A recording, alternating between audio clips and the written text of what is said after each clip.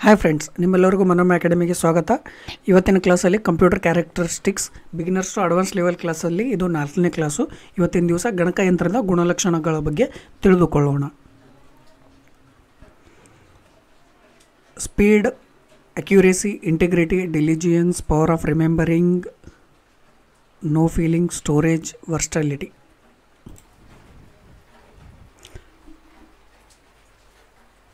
Computer characteristics. A computer system has the following characteristics. They are speed, storage, accuracy, integrity, versatility, diligence, no feeling, power of remembering. ಈ ಒಂದೊಂದನ್ನು ವಿವರವಾಗಿ ನೋಡ್ತಾ ಹೋಗೋಣ. So speed, ಮೊದಲನೇದಾಗಿ speed ಅಂದರೆ ವೇಗ. ಕನ್ನಡದಲ್ಲಿ ಏನಂತ ಕರಿತೀವಿ ನಾವು, ವೇಗ ಅಂಥೇಳಿ ಕರೆಯುವಂಥದ್ದು. ಕಂಪ್ಯೂಟರ್ನ ವೇಗ ಹೇಗಿರುತ್ತೆ, ಹೇಗೆಲ್ಲ ಮೆಜರ್ ಮಾಡ್ತಾರೆ ಅನ್ನೋದನ್ನು ತಿಳಿದುಕೊಳ್ಳೋಣ. Computer performs operations and calculations at A high greater speed when compared with other calculating devices. ಅಂದರೆ ನಾವು ಕಂಪ್ಯೂಟರನ್ನು ಬೇರೆ ಡಿವೈಸಸ್ಗಳ ಜೊತೆ ಕಂಪೇರ್ ಮಾಡಿದಾಗ ಬೇರೆ ಎಲ್ಲ ಡಿವೈಸಸ್ಗಳಿಗಿಂತ ಅತಿ ಹೆಚ್ಚು ವೇಗದಲ್ಲಿ ಕಂಪ್ಯೂಟರ್ ಕ್ಯಾಲ್ಕುಲೇಷನ್ಸ್ಗಳನ್ನು ಮಾಡುತ್ತೆ.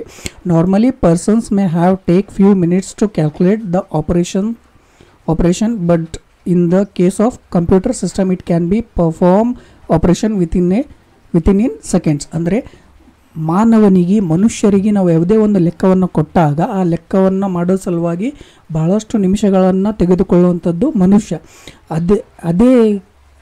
ಅದೇ ಲೆಕ್ಕವನ್ನು ಕಂಪ್ಯೂಟರ್ಗೆ ಕೊಟ್ಟಾಗ ಕಂಪ್ಯೂಟರ್ ವಿತಿನ್ ಎ ಸೆಕೆಂಡ್ ಒಳಗೆ, ನಾನು ಈ ಮುಂಚೆ ಹೇಳಿರುವ ಹಾಗೆ ವಿತಿನ್ ಎ ಸೆಕೆಂಡಲ್ಲಿ ಕಂಪ್ಯೂಟರ್ ನಮಗೆ ಆನ್ಸರನ್ನು ಕೊಡುವಂಥದ್ದು. ಅದು 1-2 ಅಂಕೆ ಸಂಖ್ಯೆಗಳ ಲೆಕ್ಕವಾದರೂ ಸರಿ, 10 ಅಂಕೆ ಸಂಖ್ಯೆಗಳ ಲೆಕ್ಕಗಳಾದರೂ ಸಹ ವಿತಿನ್ ಎ ಸೆಕೆಂಡ್ ಒಳಗೆ ಆನ್ಸರ್ ಕೊಡುವಂಥದ್ದು computer. Generally the speed of computer system is rated in terms of million of instruction per second.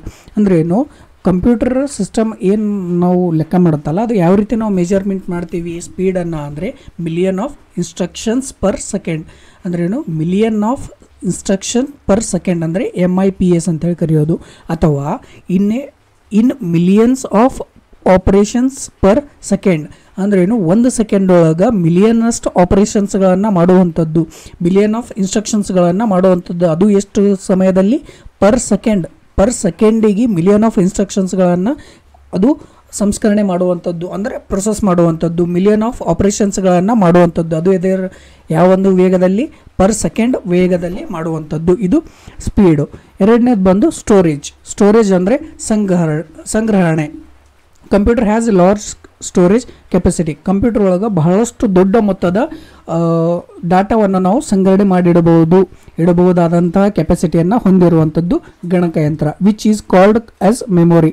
ನಾವು ಏನಂತ ಕರಿತೀವಿ ಅದನ್ನು ಮೆಮೊರಿ ಅಂಥೇಳಿ ಕರೆಯುವಂಥದ್ದು. It can store large amount of data and instruction in its memory. ಅಂದ್ರೇನು, computer ಒಂದು ಮೆಮೊರಿಯಲ್ಲಿ ನಾವು ದೊಡ್ಡ ಮೊತ್ತದ ಸೂಚನೆ ಮತ್ತು ದತ್ತಾಂಶವನ್ನು ಶೇಖರಣೆ ಇಡುವಂಥದ್ದು. This memory consist of thousand of cells called storage calculations. ಅಂದರೆ ಒಂದು ಮೆಮೊರಿಯಲ್ಲಿ ಸಾವಿರಾರು ಸೆಲ್ಸ್ಗಳನ್ನು ಹೊಂದಿರುವಂಥದ್ದು. ಅದು ಎದರ ಸಲುವಾಗಿ ಬಳಸಲಾಗುತ್ತೆ? ಸ್ಟೋರೇಜ್, ಸಂಗ್ರಹಣೆ ಮಾಡೋ ಸಲುವಾಗಿ ಬಳಸುವಂಥದ್ದು. Each capable of storing 1 beet of information. ಅಂದ್ರೇನು, ಪ್ರತಿಯೊಂದು ಸೆಲ್ಸ್ಗಳು ಹೊಂದಿರುವಂಥದ್ದು ಬೀಟ್ ಮತ್ತು ಬೈಟ್ಗಳನ್ನು ಶೇಖರಣೆ ಮಾಡುವಂಥದ್ದು, ಅಂದರೆ ಸಂಗ್ರಹಣೆ ಮಾಡಿಡುವಂಥ ಸಲುವಾಗಿ ಬಳಸುವಂಥದ್ದು. ಅಕ್ಯುರೇಸಿ, ನಿಖರತೆ. All mechanical and electrical parts of computer system have super higher accuracy capacity. ಅಂದ್ರೇನು, ಕಂಪ್ಯೂಟರ್ ಹೊಂದಿರುವಂಥ ಪ್ರತಿಯೊಂದು ಕಾಂಪೊನೆಂಟ್ಸ್ ಅಂದರೆ ಎಲೆಕ್ಟ್ರಿಕಲ್ ಮತ್ತು ಮೆಕ್ಯಾನಿಕಲ್ ಪಾರ್ಟ್ಸ್ಗಳೇನಿದಾವಲ್ಲ ಅವೆಲ್ಲವೂ ಸೂಪರ್ ಹೈಯರ್ ಅಕ್ಯುರೇಸಿ. ಅಂದ್ರೇನು, ಅತಿ ಹೆಚ್ಚು ನಿಖರವಾಗಿ answer ಕೊಡಬಲ್ಲಂತಹ ಪಾರ್ಟ್ಸ್ಗಳನ್ನು ಹೊಂದಿರುವಂಥದ್ದು. So the computer works without firing R damaging. ಅಂದ್ರೇನು, ಕಂಪ್ಯೂಟರ್ ಯಾವುದೇ ಒಂದು ರೀತಿ ಭಯ ಮತ್ತು ಯಾವುದೇ ಒಂದು ರೀತಿ ಡ್ಯಾಮೇಜನ್ನು ಮಾಡದೇ ಇರುವಂಥ ರೀತಿಯಲ್ಲಿ ನಿಖರವಾಗಿ ಆನ್ಸರ್ ಕೊಡುವಂಥದ್ದು. It provides accurate result as output after performing an operations.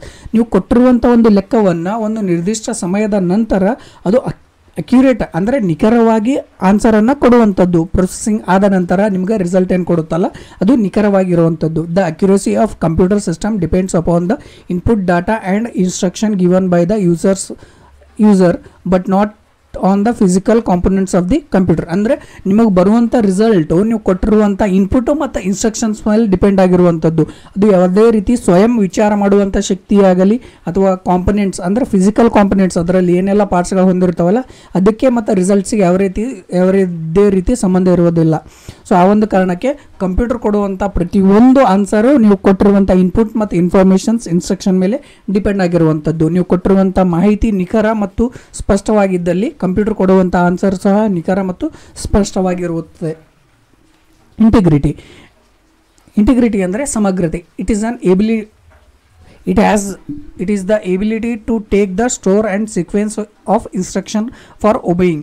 ಅಂದರೆ ಏನು, ನೀವು ಕೊಡುವಂಥ ಪ್ರತಿಯೊಂದು ಮಾಹಿತಿಯನ್ನು ಅದು ಸೀಕ್ವೆನ್ಸ್ ಅಂದರೆ ಡೇಟ್ ವೈಸ್ ಸೇವ್ ಮಾಡಿಕೊಳ್ಳುವಂಥದ್ದು, ಇನ್ಸ್ಟ್ರಕ್ಷನ್ಗಳನ್ನು 1 by 1 ಸೂಚನೆಗಳನ್ನು ತೆಗೆದುಕೊಳ್ಳುವಂಥದ್ದು ನಿಮಗೆ future ಬಳಕೆಗೋಸ್ಕರ. Such as A sequence of instruction is called program and these instructions must be return in the computer language. ಅಂದ್ರೇನು, ನೀವು ಕೊಡುವಂತಹ ಇನ್ಸ್ಟ್ರಕ್ಷನ್ಸ್ಗಳು ಅವುಗಳು ಪ್ರೋಗ್ರಾಮ್ ಅಂತೇಳಿ ಕರೆಯುವಂಥದ್ದು ನಾವು. ಮತ್ತು ಅದು ಅಲ್ಲದೆ ಇವು ಕೊಡುವಂತಹ ಇನ್ಸ್ಟ್ರಕ್ಷನ್ಸ್ಗಳು ಮೊದಲೇ ಒಂದು ಪ್ರೋಗ್ರಾಮಲ್ಲಿ ಕಂಪ್ಯೂಟರ್ ಲ್ಯಾಂಗ್ವೇಜಲ್ಲಿ ಬರೆದಿರಬೇಕಾಗಿರುವಂಥದ್ದು. ಅದನ್ನು ನಾವು ಸಮಗ್ರತೆ ಅಂತೇಳಿ ಕರೆಯುವಂಥದ್ದು.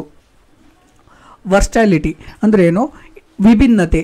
It is the ability to perform many operations without getting any tired. ಅಂದ್ರೇನು, ಕಂಪ್ಯೂಟರ್ ಒಳಗೆ ನೀವು ಬಹಳಷ್ಟು ಕೆಲಸಗಳನ್ನು ಮಾಡಬಹುದು, ಅದು ಏನು ಒಂದು ಆಯಾಸವಾಗದೆ ಒಂದು ಕ್ಷಣವೂ ಆಯಾಸಗೊಳ್ಳದೆ ಕಂಪ್ಯೂಟರ್ ಕೆಲಸ ಮಾಡುವಂಥದ್ದು. A computer can communicate with other system to adapt several modes. ಅಂದರೆ ಏನು, ನೀವು ಒಂದು ಕಂಪ್ಯೂಟರ್ನ ಮತ್ತೊಂದು ಕಂಪ್ಯೂಟರ್ ಜೊತೆಗೆ ಕನೆಕ್ಟ್ ಮಾಡಬಹುದು. ಕನೆಕ್ಟ್ ಮಾಡೋದ್ರ ಜೊತೆಗೆ ನೀವೇನು ಮಾಡ್ಬೋದು, ಒಂದರಿಂದ ಮತ್ತೊಂದು ಕಂಪ್ಯೂಟರ್ಗೆ ಇನ್ಫಾರ್ಮೇಷನ್ಸ್ಗಳನ್ನು ನೀವು ರವಾನೆ ಮಾಡಬಹುದು. It perform operations as long as the user provides input data and instructions. ಅಂದ್ರೇನು, computer it performs operations as long as the users provides input data and instructions. ಅಂದರೆ ಬಳಕೆದಾರ ಆಯಾಸಗೊಳ್ಳದೆ ಎಷ್ಟು ಹೊತ್ತವರೆಗೂ ಕೆಲಸ ಮಾಡ್ತಾನೋ ಅಷ್ಟು ಹೊತ್ತವರೆಗೂ ಆಯಾಸಗೊಳ್ಳದೆ ಕಂಪ್ಯೂಟರ್ ಕೆಲಸವನ್ನು ಮಾಡುವಂಥದ್ದು. ಅದಲ್ಲದೆ ಬೇರೆ ಬೇರೆ ಕ್ಷೇತ್ರಗಳಲ್ಲಿ ಹೇಗೆಲ್ಲ ಬಳಸ್ಕೊಳ್ಳುತ್ತಾರೋ ಹಾಗೆಲ್ಲ ಬಳಕೆ ಆಗುವಂಥದ್ದು ಕಂಪ್ಯೂಟರ್. ಇದನ್ನು ನಾವು ವಿಭಿನ್ನತೆ ಅಂತೇಳಿ ಕರಿತೀವಿ. ಫಾರ್ ಎಕ್ಸಾಂಪಲ್, ಬ್ಯಾಂಕಲ್ಲೂ ಯೂಸ್ ಮಾಡ್ತಾರೆ, ರೈಲ್ವೆ ಸ್ಟೇಷನಲ್ಲಿ ಯೂಸ್ ಮಾಡ್ತಾರೆ, ಪೊಲೀಸ್ ಸ್ಟೇಷನಲ್ಲಿ ಯೂಸ್ ಮಾಡ್ತಾರೆ, ಹಾಸ್ಪಿಟಲಲ್ಲೂ ಯೂಸ್ ಮಾಡ್ತಾರೆ. ಬಟ್ ಪ್ರತಿಯೊಂದನ್ನು ಯೂಸ್ ಮಾಡೋದು ಕಂಪ್ಯೂಟರ್. ಬಟ್ ಯೂಸ್ ಮಾಡುವಂಥ ಮೆಥಡ್ಸ್ಗಳು ಬೇರೆ, ಯೂಸ್ ಮಾಡುವಂಥ ಸಾಫ್ಟ್ವೇರ್ಸ್ಗಳು ಬೇರೆ, ಪ್ರೋಗ್ರಾಮ್ಸ್ಗಳು ಬೇರೆ. ಆ ಒಂದು ಕಾರಣದಿಂದ ಕಂಪ್ಯೂಟರ್ ಒಂದು ವಿಭಿನ್ನವಾಗಿರುವಂಥ ಒಂದು ಯಂತ್ರ ಅಂಥೇಳಿ ಕರಿಬಹುದು. ವಿಭಿನ್ನ ಕ್ಷೇತ್ರಗಳಲ್ಲಿ ಬೇರೆ ಬೇರೆ ರೀತಿಯಲ್ಲಿ ಬಳಸಿಕೊಳ್ಳುವಂಥ ಒಂದು ಯಂತ್ರ, ಬಳಸಿಕೊಳ್ಳಬಹುದಾದಂಥ ಒಂದು ಯಂತ್ರ ಅಂಥೇಳಿ ಕರಿಬಹುದಾದಂಥದ್ದು. ಡಿಲಿಜಿಯನ್ಸ್ ಅಂದರೆ ಪರಿಶ್ರಮ.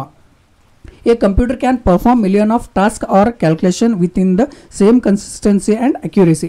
ಅಂದ್ರೆ ಏನು, ನೀವು ಸತತವಾಗಿ 8 ತಾಸುಗಳ ಕಾಲ ಅಥವಾ 8 ಅವರ್ಸ್ಗಳ ಕಾಲ ನೀವು ಕಂಪ್ಯೂಟರ್ನ ಬಳಕೆ ಮಾಡಿದ್ರಿ ಅಂದರೆ ಫಸ್ಟ್ ನೀವು ಕಂಪ್ಯೂಟರ್ ಆನ್ ಮಾಡಿದಾಗ ಏನು ಕನ್ಸಿಸ್ಟೆನ್ಸಿ ಇರುತ್ತೋ, ಏನು ಅಕ್ಯುರೇಸಿ ನಿಖರವಾಗಿ ಮತ್ತು ಏನು ಅದು ಕನ್ಸಿಸ್ಟೆನ್ಸಿ ಇರುತ್ತಲ್ಲ ಅದನ್ನು ಕಾಪಾಡಿಕೊಂಡು ಬರುವಂಥದ್ದು.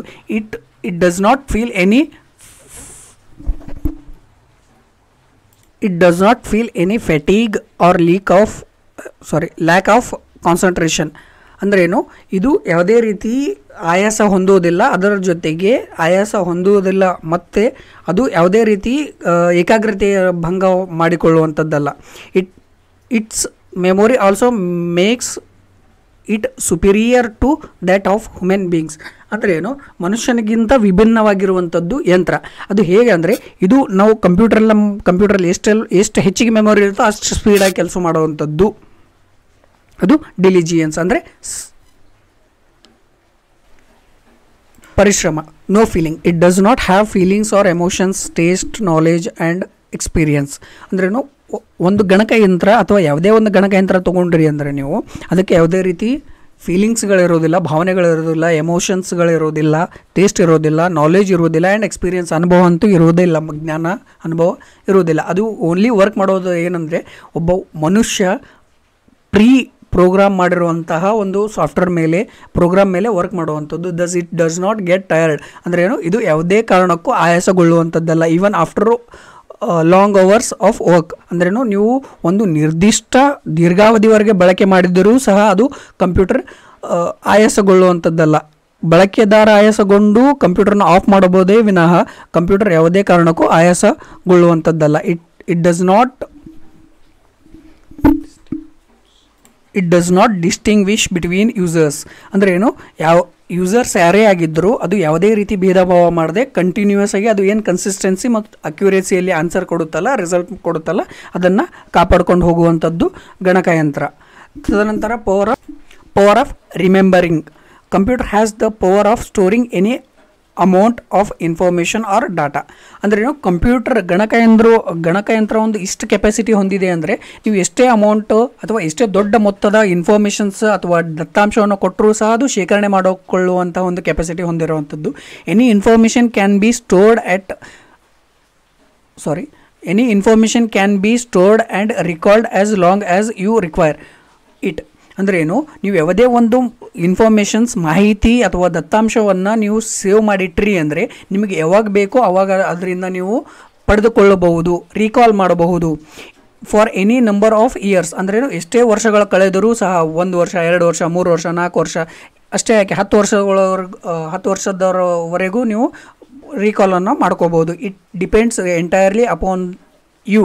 ಅಂದ್ರೇನು, ಇದು ನಿಮ್ಮ ಮೇಲೆ ಅವಲಂಬಿಸಿರುವಂಥದ್ದು. ನೀವು ಎಷ್ಟು ವರ್ಷಗಳ ನಂತರ ನೋಡ್ಕೋತೀರಿ. ಅದಲ್ಲದೆ ನೀವು ಬಳಸುವಂಥ ಕಂಪ್ಯೂಟರಲ್ಲಿ ಯಾವ ಮೆಮೊರಿಯನ್ನು ಅಳವಡಿಸ್ಕೊಂಡಿದ್ದೀರಿ ಅನ್ನೋದನ್ನು ನಿಮ್ಮ ಮೇಲೆ ಬಿಟ್ಟಿರುವಂಥದ್ದು. How much data you want to store. ಅಂದರೆ ನೀವು ಎಷ್ಟು ದೊಡ್ಡ ಮೊತ್ತದ ದತ್ತಾಂಶವನ್ನು ನೀವು ಸಂಗ್ರಹಣೆ ಮಾಡಿಡೋ ಸಲುವಾಗಿ ಬಯಸ್ತೀರಿ ಅಂಥೇಳಿ ಅದು ನಿಮ್ಮ ಗಣಕಯಂತ್ರದಲ್ಲಿ. And when to lose R retire this data. ಅಂದರೆ ನೀವು ಯಾವಾಗ ಈ ಡಾಟಾವನ್ನು ಡಿಲೀಟ್ ಮಾಡಬೇಕಂತೀರೋ ಅಥವಾ ಯಾವಾಗ ಮತ್ತೆ ಹಿಂಪಡಿಬೇಕು ಅನ್ಕೋತೀರೋ ಅದು ನಿಮ್ಮ ಮೇಲೆ ಅವಲಂಬಿಸಿರುವಂಥದ್ದು. ಧನ್ಯವಾದಗಳು. ಮುಂದಿನ ಕ್ಲಾಸಲ್ಲಿ ಮುಂದಿನ ವಿಷಯಗಳ ಬಗ್ಗೆ ತಿಳಿದುಕೊಳ್ಳೋಣ. ನೀವು ಮೊದಲನೇ ಬಾರಿಗೆ ನಮ್ಮ ಯೂಟ್ಯೂಬ್ ಚಾನಲನ್ನು ನೋಡ್ತಾ ಇದ್ದೀರಿ ಅಂದರೆ ನಮ್ಮ ಚಾನಲನ್ನು ಸಬ್ಸ್ಕ್ರೈಬ್ ಮಾಡೋದ್ರ ಜೊತೆಗೆ ಬೆಲ್ ಐಕಾನ್ ಬಟನನ್ನು ಪ್ರೆಸ್ ಮಾಡಿ. ಧನ್ಯವಾದಗಳು.